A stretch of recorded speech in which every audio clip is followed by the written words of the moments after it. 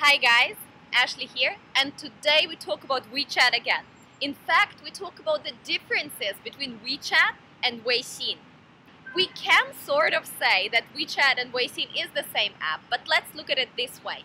Weixin is a Chinese version of the app, and WeChat is the international version of the app. So let's see what are the major differences.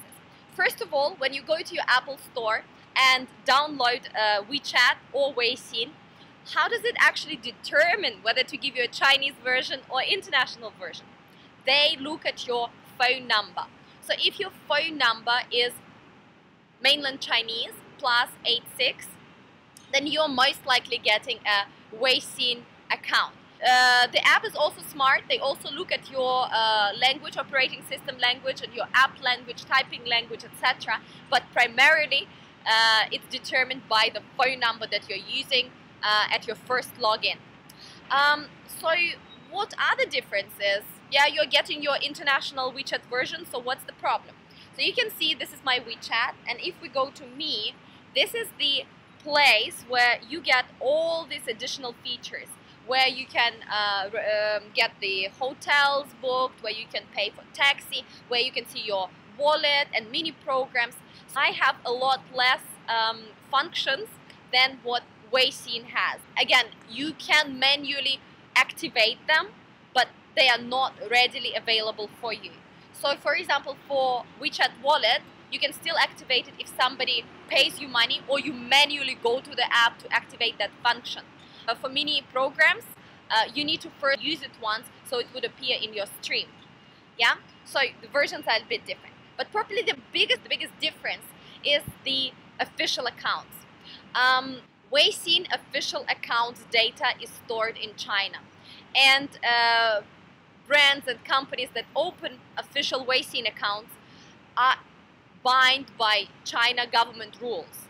When the international version, WeChat, does not have to comply with any rules, and their data is stored outside of China. So what does it mean? It means that Chinese consumers and users of WeChat can only find Weixin official accounts. Yeah, they cannot search and find and use the international version. The same thing with QR codes. If they go to an international one, an error message will show up. So bottom line, what does it mean for brands? You cannot, as a foreign brand, register an official WeChat account and be promoting to Chinese consumers. You definitely need to get your Weixin version, and you need to register it. You need to have accounts set up. You can start your advertising, you can start your promotion, you can be searchable, you can link it to WeChat store and go from there onwards. To register your Weixin's official account, you will have to have China registration, company registration, and you will have to go through official procedure.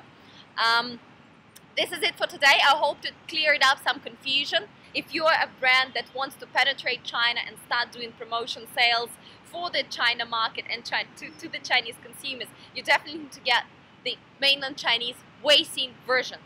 We're going to be talking more about Chinese social media, China consumers, and China market in our further videos. Definitely check out Ashley Talks for more information, and we'll chat soon.